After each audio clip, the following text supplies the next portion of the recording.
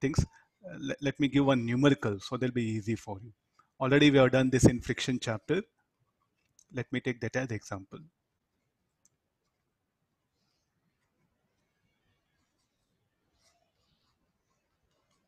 This is rough. This is at rest. Now when I give velocity, so in what direction the friction will act? Towards left, no? And the friction force acting on the, so this will be the, I think that the diagram. The block, the plank will undergo displacement. The plank will be somewhere here and the block will be somewhere here. So the friction force, how it will be acting? Fk and Fk. And because of frictional force, this will accelerate. Already we have discussed this. Since there's relative motion, so still the friction will be acting. So somewhere finally, both will move with a common velocity. Then there's no relative motion, no friction will act. Can you remember this? We have discussed earlier. Now, let's calculate the final kinetic energy and compare with initial kinetic energy. Friction does negative work on the block M1, does positive work on the this one. So for a block plank system, for a system, shall I say, this is the internal.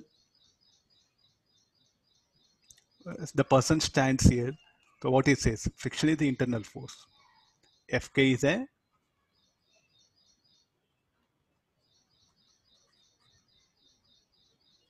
that's all, no? What will come? It is an internal force. So what is the net force acting on system?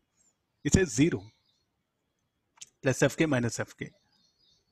Now these internal forces, can they do work? These internal forces, can they do work? Yes. Sir, how do you can say? So we'll do one thing. Initial kinetic energy, final kinetic energy. I'm just applying conservation of momentum. Initial momentum, as the net force is 0, no? So momentum will be conserved. Initial momentum equal to final momentum. Initial momentum, mu, final momentum. So what is the velocity? This finally m1 plus m2. Let's calculate the kinetic energy of this. Initial kinetic energy, m1 u square by 2. Final kinetic energy, m1 v square by 2, m2 v square by 2. How do you can, is it kf equal to ki? That will cross check, no. m1 plus m2 by 2. What is v? m1u by m1 plus m2 whole square. You can see from here, m1 u square by 2 m1 plus m2. Or this will be,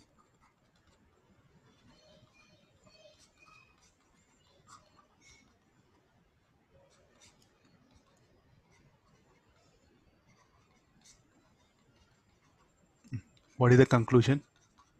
Where do this kinetic energy has gone? The friction only. So therefore net work done by the friction equal to change in kinetic energy. So who does work here? The friction only. And they are internal forces. Sir, how you can say internal? Because if you take this is system, if you take this is the system,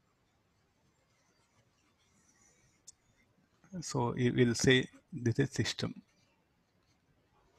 Plus Fk minus Fk will become internal, no? And so who did work, no? The internal forces did work. So here what we can write, initial kinetic energy plus work done by this should be equal to final kinetic energy.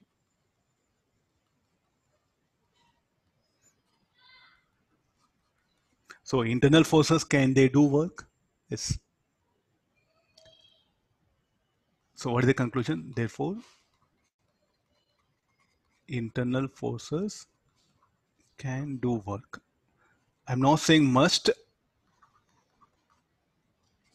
Possible. You should not say the internal forces, the work done by internal forces must be 0. Need not. It need not here. S.C. Verma, every statement is one numerical. If you're reading S.C. Verma means, so how you should read? There should be one notebook and there should be the pen, and when you read one sentence or one paragraph, when you read it, one situation be there, that situation you're supposed to assume, draw the diagram, do analysis. This was the method of using SC Verma book. Okay, got this? So work done by internal forces. Internal forces can do work.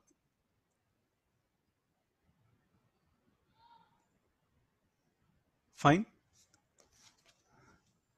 Now, sir, where do this energy go on? Heat generating. So where do this will be converted as? Converted as heat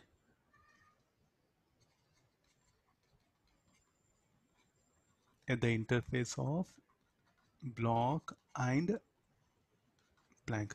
In exam, you have to be very careful when you encounter the theoretical questions.